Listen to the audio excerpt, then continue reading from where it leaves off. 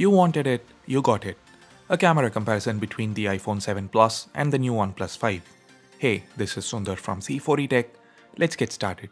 Outdoors under good lighting conditions, the images shot with the 12-megapixel primary rear camera of the iPhone 7 Plus and the 16-megapixel primary unit on the OnePlus 5 are excellent. They're very sharp with a lot of detail. Those shot with the OnePlus 5 are a tad more saturated. They look good. The one shot with the iPhone 7 Plus exhibits slightly better dynamic range.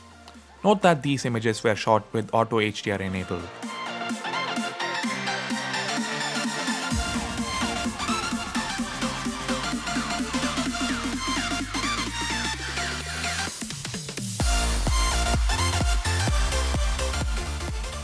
Moving on, when we turn HDR on, both phones do bring out details from both the shadows and the highlights quite well.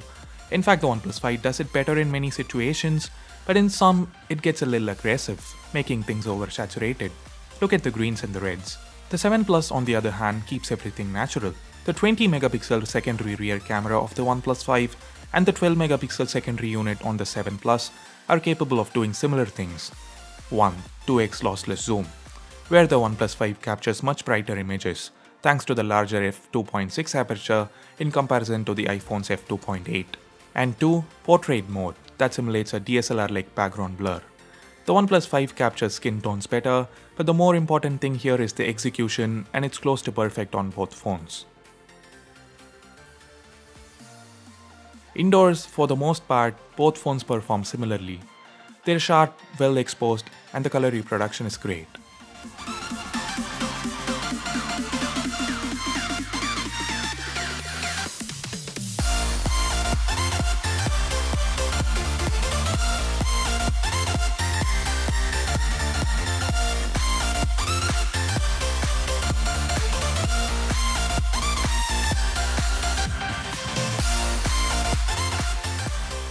Under low light, the OnePlus 5 shoots pictures that are brighter than the ones shot with the 7 Plus. That's thanks in large to, well, the large f1.7 aperture of the primary lens.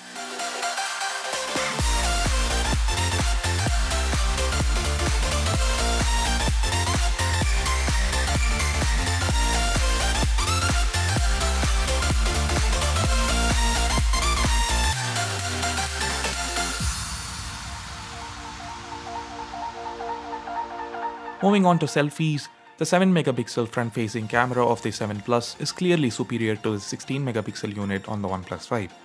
Better skin tones, better color reproduction, better dynamic range. The only plus for the OnePlus 5 is that its selfies have a wider field of view.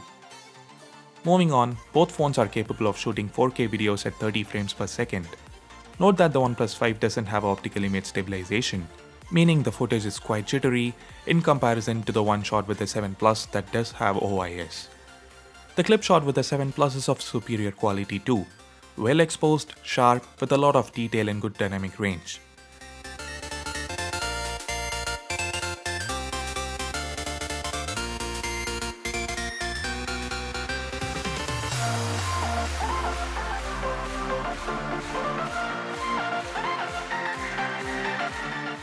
When it comes to slow motion video though, the OnePlus 5 is the better of the two. The footage is much sharper.